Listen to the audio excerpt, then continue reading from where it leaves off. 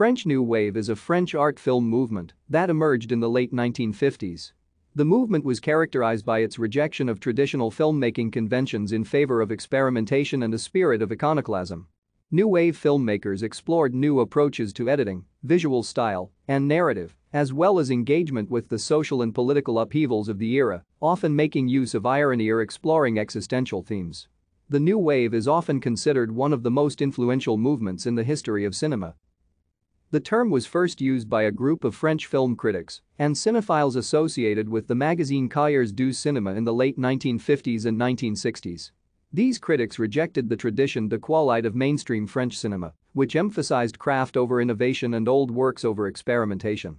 This was apparent in a manifesto-like 1954 essay by François Truffaut, Une certaine tendance du cinéma français, where he denounced the adaptation of safe literary works into unimaginative films. Thank you for watching.